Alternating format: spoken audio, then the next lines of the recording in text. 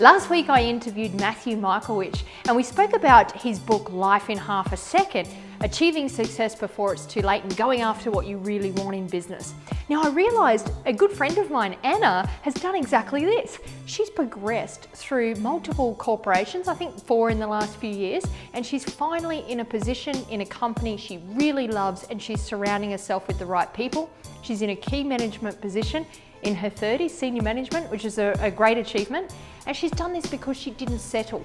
In the previous company she worked with, the culture wasn't the right fit, she didn't have the right people around her and the support, and she really emphasized that people you surround yourself with really do elevate you to the next level. They can elevate you or hold you back, and she felt they held her back, and it wasn't really progressing for her. So she didn't settle. She kept moving till she found where she wanted to go, and now she's achieving great success.